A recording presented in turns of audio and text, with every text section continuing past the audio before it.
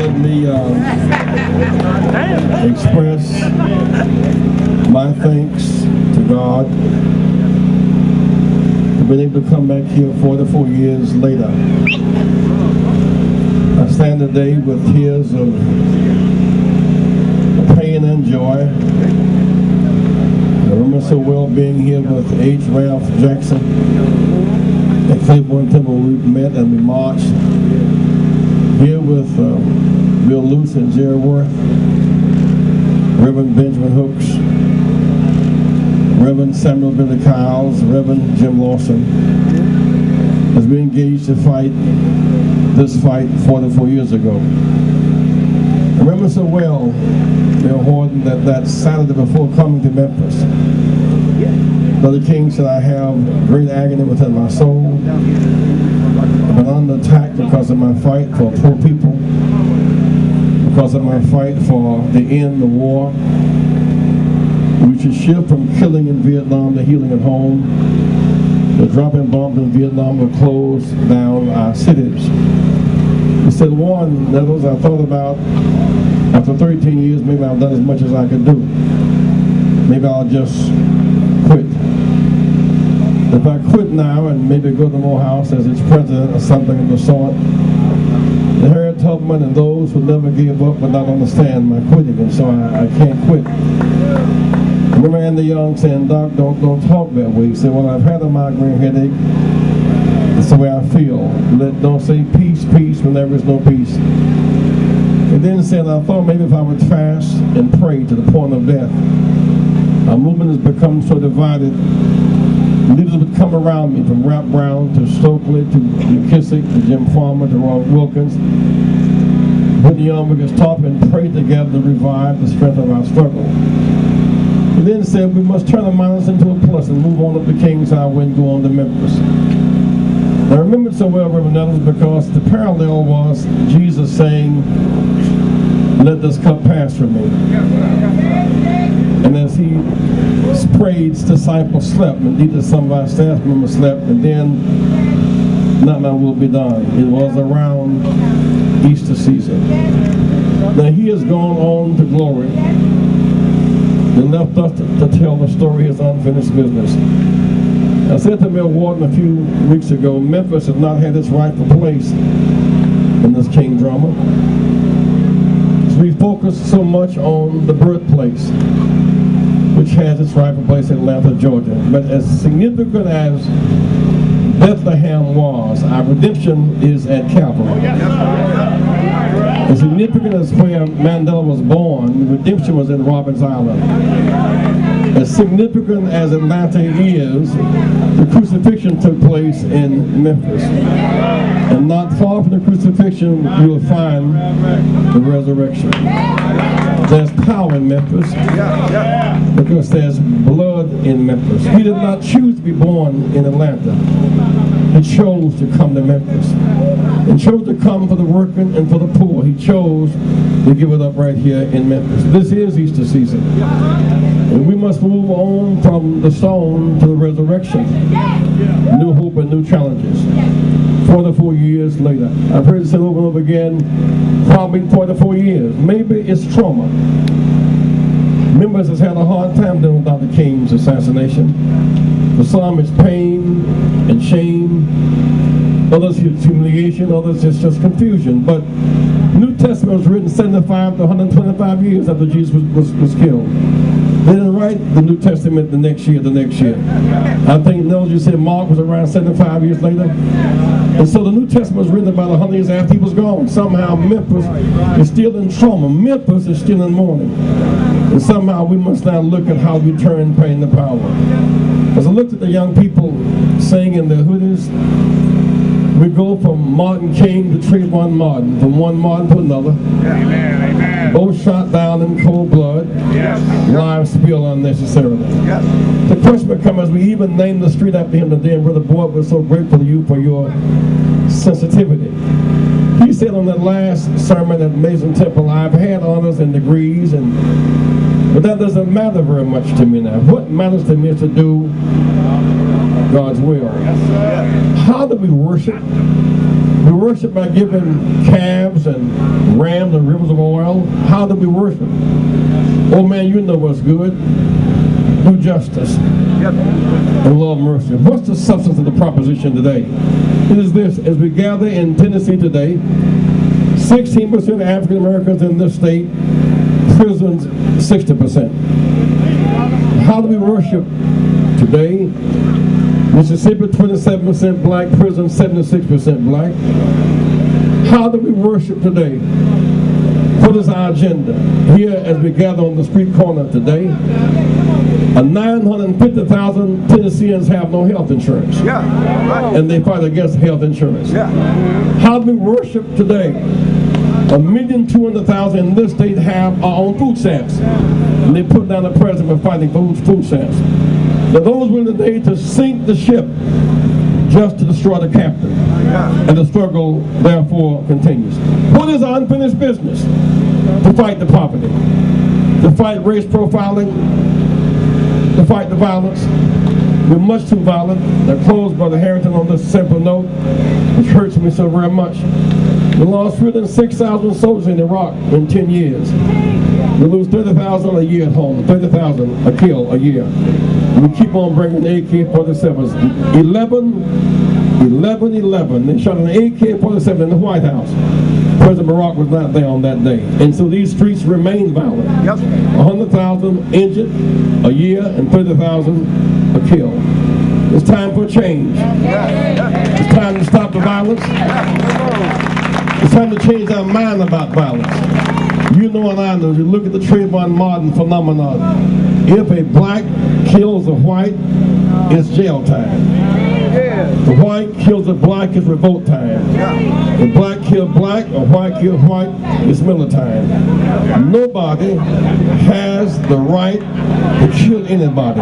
We must stop all the violence and give it excuse nowhere. So I say, in Dr. King's name, let's stand on this corner and recommit ourselves to stop the violence. Revive the ban on assault weapons. Stop the violence. Stop neighborhood killing. Stop the violence. Stop suspending our children from school and educate them. Stop the violence. Love each other. Stop banks from foreclosing our houses. Stop the violence. Keep hope alive. Long live the legacy and work and unfinished business of Martin Luther King. God bless you. Thank you.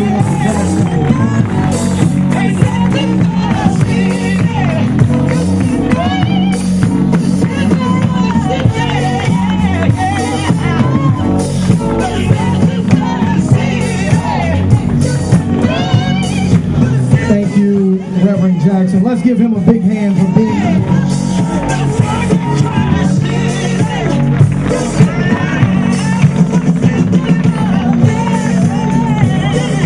Last and certainly not least is our own brother, our own member, Memphian, someone who's represented this city in many capacities, who's led this city in uncharted waters. Someone who represents strength, someone who has fought for the least of these. Let's give a big hand to Dr. Willie W. Herenton.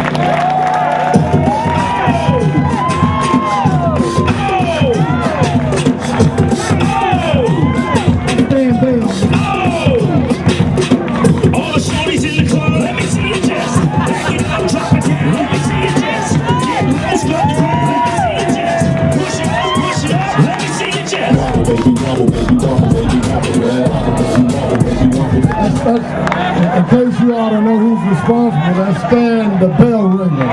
Stan Baker. Thank you very much. Let me first of all thank God Almighty for life. Thank God for this beautiful day. Thank God for this occasion. Thank God for all who have come to assemble on this momentous occasion. Let me give thanks to the two young men who gave tremendous leadership to this event. Let me also give thanks to members of the Memphis City Council who made this tribute happen here today.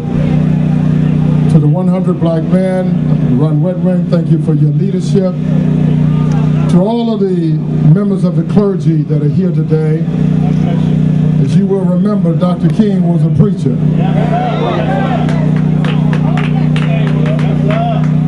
Rabbi Greenstein, let me congratulate you on your honor by being respected among rabbis across the nation. We honor you on this occasion as well.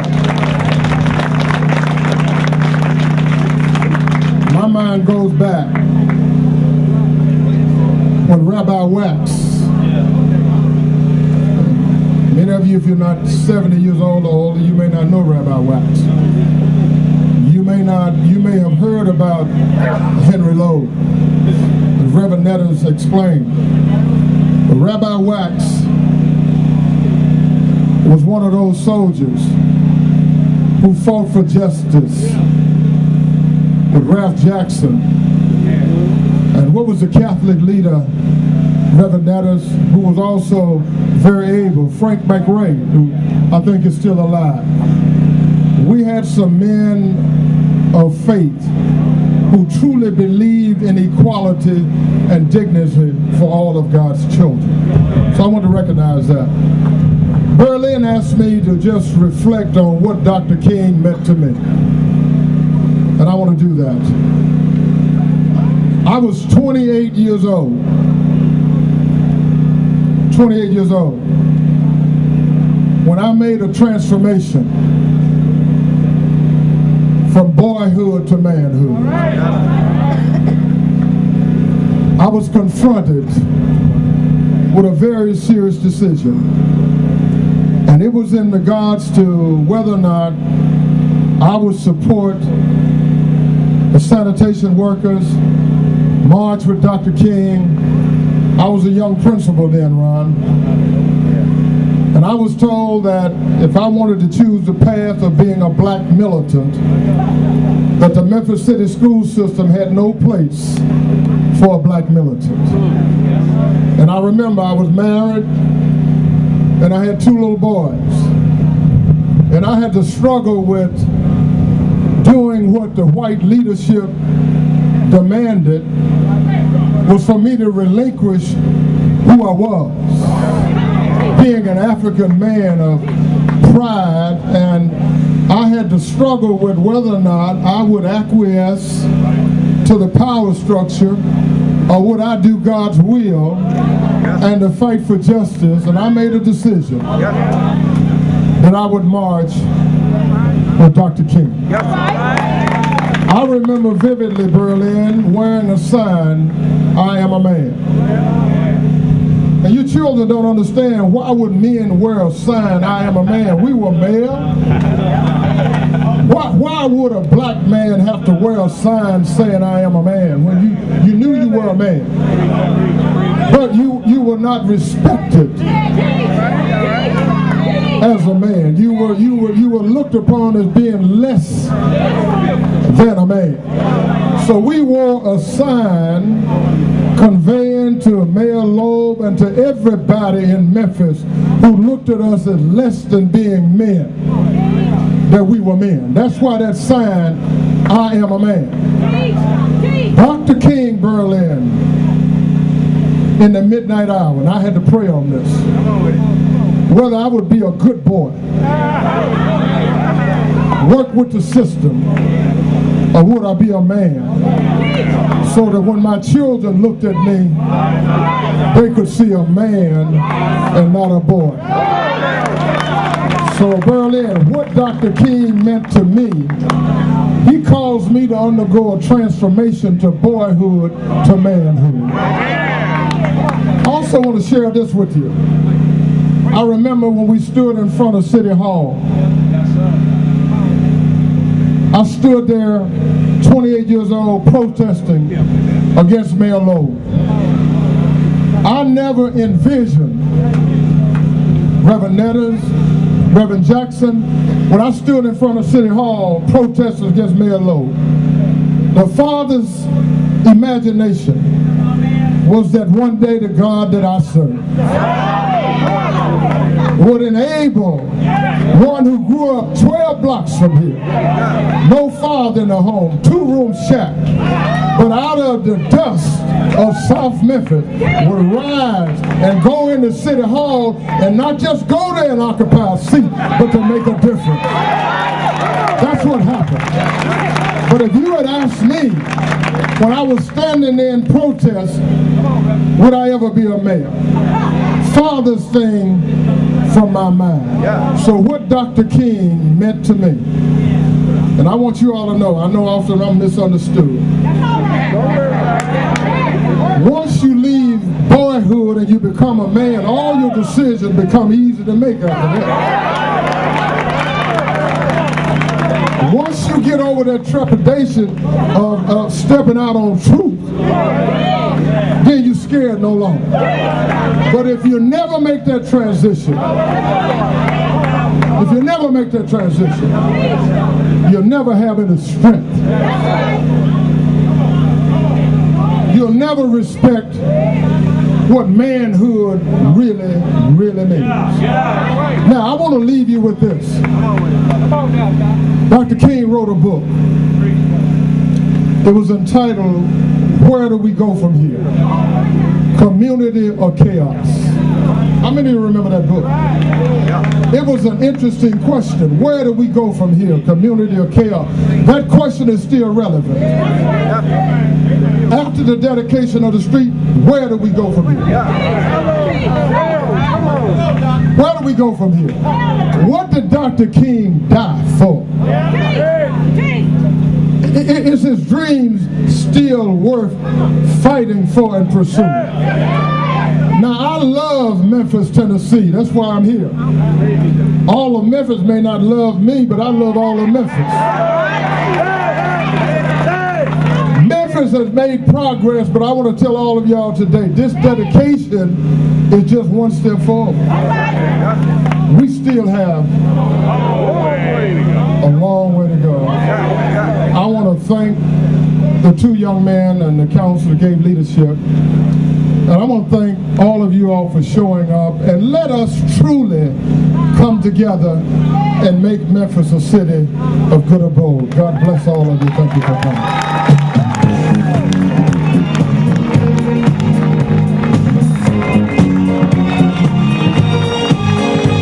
The words of Dr. Herenton. Let's get the choir out. Mr. Mayor, thank you for those kind words. Thank you for those words of leadership. We're gonna, in order to move the program forward, we've heard from, let's give MOV, Memphis Academy of Health Sciences, a big hand. They opened up doors. We appreciate you all. And I'm going to take the privilege here and move the program forward because we did get a chance. We're good. We appreciate it. Let's give them one big hand because, you know, we don't want to lose sight of why we're here. And I know we have some gentlemen who are here that really want to be here for the unveiling. And I'm looking at my watch and I promise to move this program forward. So we thank Memphis Academy of Health Sciences for their opening. And let's give them one more big hand. At this time, we're going to hear from Councilman Dr. Edmund Ford Jr. He's going to give us some words of reflections, and then we're going to hear from none other than Berlin Boyd. I think the councilman is wondering where his music is staying, but I'm just teasing. Let's give Councilman Edmund Ford Jr. a big hand. Thank you for your leadership.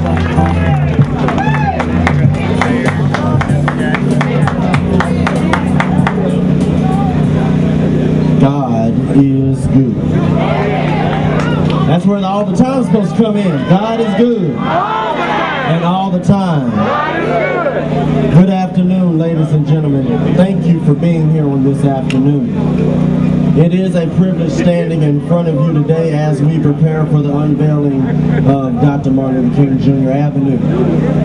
I want to take 10 seconds of personal privilege to say that I'm a proud person being up here, and fraternally, and I know the mayor does not mind me saying this, I'm a proud fraternal member of Alpha Phi Alpha Fraternity Incorporated.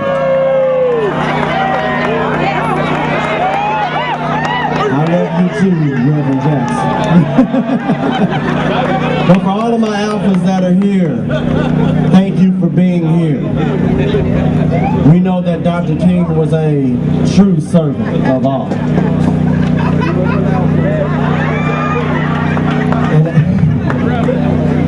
Thank you.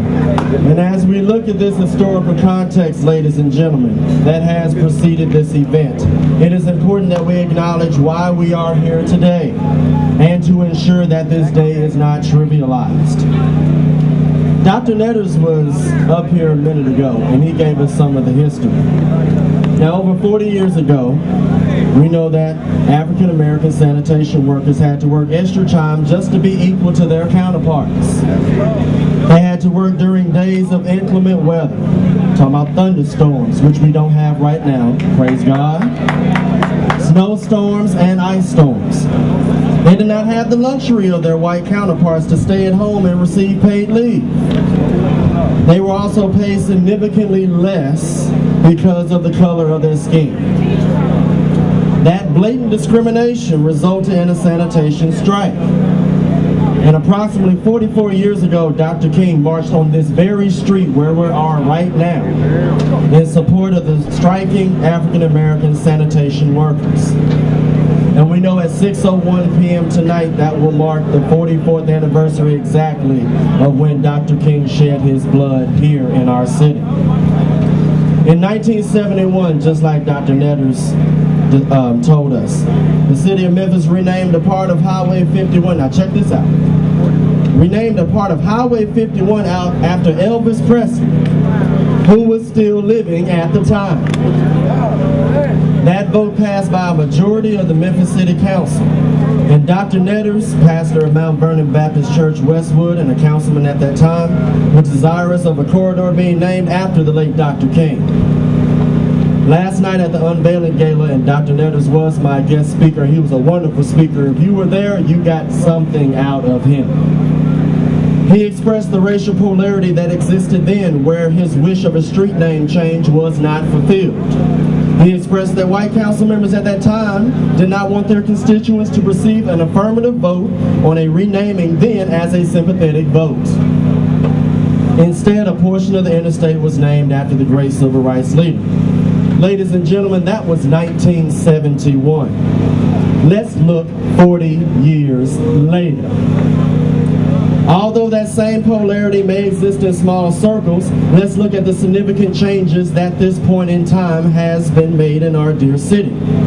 Then, the African American sanitation workers had to endure incorrigible working conditions and unequal pay. Now all workers are required to have equal pay and equal privileges. But just like the Reverend Dwight Montgomery said up here, the work is not done. The work is not done. Then the idea of having a mayor of color in a predominantly African American city may have seemed implausible. Now the city has had 4, and I have a privilege of having 3 in front of us right now. That deserves some applause. And from a broader scope, the idea of electing a black president then probably was unrealistic. Now we have a man in the White House named Barack Obama. Then there were only a small handful of African American council members in the city of Memphis. Today they make up the majority. However, even though that majority exists, while Berlin and I were on this venture, There were others outside of that realm that still had negative speculation that even in the year 2012, the idea of renaming a street after Dr. Martin Luther King Jr. would probably either have one or two things. Either it would be a continued impossibility, or it would have been another expression of polarity. Today, that singular concern can finally come to rest. I'm honored to say that on December 20th of last year, Councilman Berlin Boyd, with I as a co-sponsor, unanimously had it passed requesting an official name change of Linden Street between Front Street and Danny Thomas to Dr. Martin Luther King Jr. Avenue. And Mr. Boyd, we are appreciative. But that was just the beginning, ladies and gentlemen. On February 21st of this year, the entire Memphis City Council, without the polarity, by a unanimous 13-0 vote, approved the entire extension of Dr. Martin Luther King Jr. Avenue. A man of this significant importance, ladies and gentlemen, did not just deserve a part of Linden Avenue to be named after him. A man of this magnitude deserved the entire street to be named after him on this day. And Councilman, I believe at that point we're going to move over. Okay. Memphis, good afternoon. Thank you so much for showing out and showing up. Memphis, today marks a day of bridging the beliefs of many dreamers who has come before us. 44 years ago today, Dr. Martin Luther King Jr. sacrificed his life not for the selfish reasons of notoriety or fortune, but for the sake of bridging the gap of social equality. Dr. King, he lived his life not by the eloquent words that he spoke, but by the fearless actions that he took. Today's action marks a day in Memphis history that is not only significant to Memphis, but is also significant to the world. Memphis, this action shows that we will no longer currently face with the backdrop of inequalities, but we will be in the forefront of change. And you know, Memphis, we are faced with so many redefining moments, such as a new unified school system that will allow us to reshape the educational future of our youth throughout the city, as well as renaming this street Dr. M.L. King Jr. Avenue, which will show the world that we are bearing the guilt of Dr. King's assassination for the resurrection of our city's future. Let today serve as a day of hope, a day of transition for which we stand together in order to build better social economics for our city. In the words of Robert F. Kennedy, some men see things as they are and ask why. I dream things that never were and ask why not.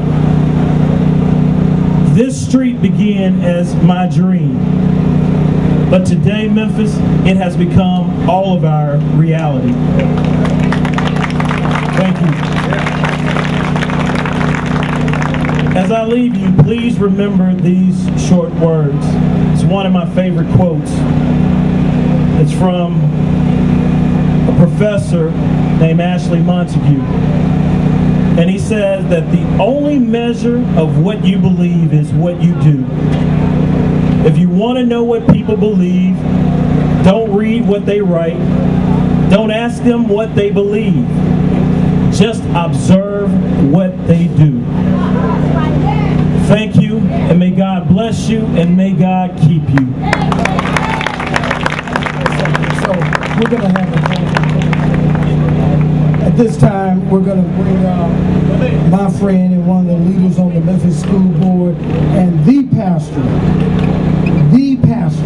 of the new Olivet, Pastor Reverend Dr. Kenneth Whalum Jr. Let's give him a big hand.